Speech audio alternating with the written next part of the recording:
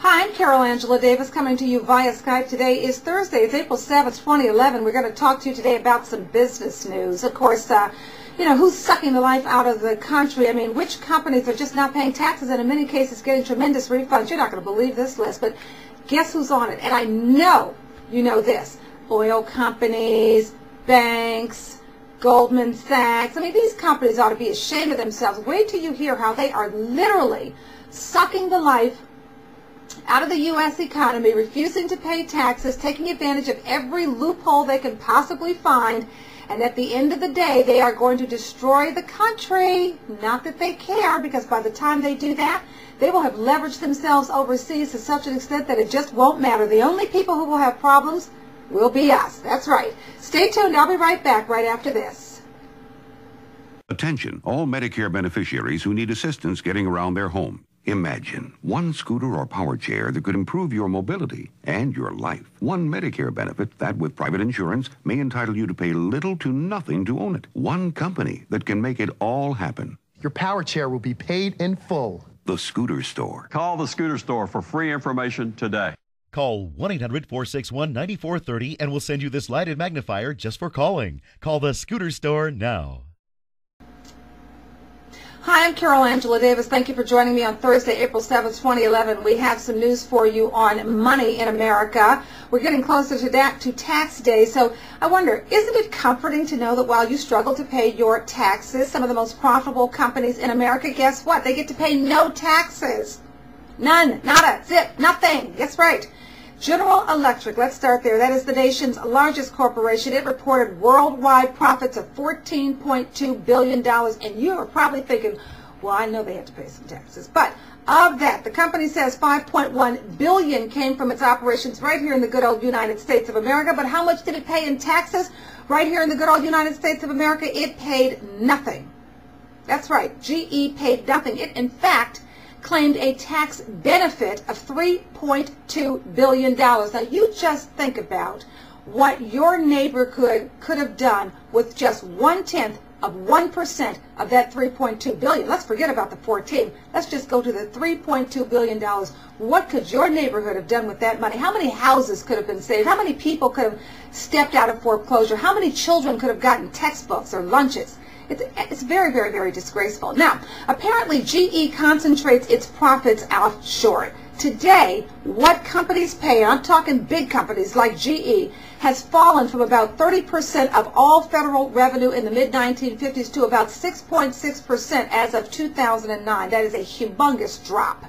These companies want to pay even less. They are not going to stop until they pay even less and get even more back from the feds, even if they have to take everything we have and strip this country naked, and that is a very bad thing. You are picking up the slack for these big companies. Now, we all know that we don't have a problem with companies needing to fund innovation. That is critical, and we understand that, and they deserve breaks for that, okay? But enough is enough, because while they're slashing Medicaid and Medicare and they're taking away the unemployment insurance, guess what? They're giving out corporate welfare. We'd all like a piece of that pie, because that pie is amazing. All right, so what are the taxpayers getting in return from GE? Because I know you're thinking, well, we must be getting something, and we are getting some jobs, but guess what? Since 2002, the company has eliminated, gotten rid of, decimated 1/5 of its workforce in the United States. That's right. So, come on now. During the same time, its offshore profits have risen to $92 billion, with a B, from $15 billion. Can you imagine that? Okay, GE, we should tell you, is not alone. This information, just so you know, it does come to us from Senator Bernie Sanders' website, so you may want to check that website out so you know what's going on. But I'll give you the rundown real quickly. ExxonMobil.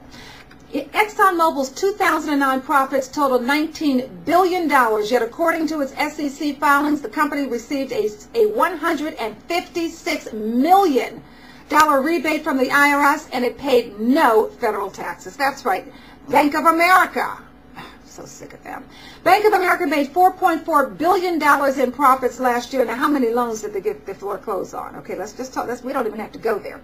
Bank of America made $4.4 billion in profits last year. This was after it received a $1 trillion bailout from the Federal Reserve and the Treasury Department and a $1.9 billion tax refund from the IRS, and they can't figure out how to do a loan modification for some of these mortgages. They can't figure out how to stop these foreclosures. All they want to do is take, and take that property out of your hands and sell to somebody else. It is an absolute win for these banks there. I don't see any downside in the banking business at all in this country. The only downside is on the depositors, us. So keep that in mind when you're doing business with Bank of America. Okay, let's go on. General Electric, I talked to you about General Electric. Chevron. Chevron's IRS refund last year totaled $19 million, but its 2009 profits came to $10 billion. Okay? Can't stand the oil companies. Boeing. Boeing received a $30 billion contract from the Pentagon to build 179 airborne tankers. It also received a $124 million refund from the IRS. And you're lucky if you get $1,000. Okay? Valero Energy. The energy companies, they just keep screwing up the country. Valero Energy made $68 billion, yes, with a B, $billion in sales and received a $157 million tax refund check. Got that from the good old IRS over the past 3 years. It has received $134 million in tax breaks. Of course, that is thanks to the oil and gas manufacturing tax reduction. Now, did you see that? Any of that? Any of that in the pump? I mean, did your gas prices go down? I mean, every time they get an opportunity to raise them, they raise them. Did any gas price? Matter of fact, the gas prices have gone up 20 cents a gallon since February. Okay? Goldman Sachs. Why is it that every time there's some drama involving some money, and it's some negative drama, Goldman Sachs is somewhere at the center of it? Okay, here's Goldman Sachs.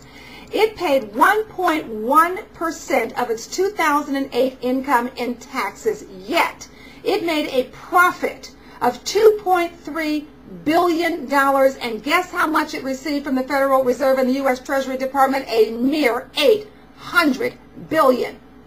Stop it. How come these people have no shame? They have no shame. Citigroup, profits last year totaled more than $4 billion, but it paid $0 in federal income tax, and it received a $2.5 trillion bailout from the Federal Reserve and the U.S. Treasury. And how about another energy company? How come in this list, so many energy companies in this mess? ConocoPhillips, its profits from 2007 through 2009 totaled $16 billion, but it was still awarded $451 million in tax breaks. Come on, guys.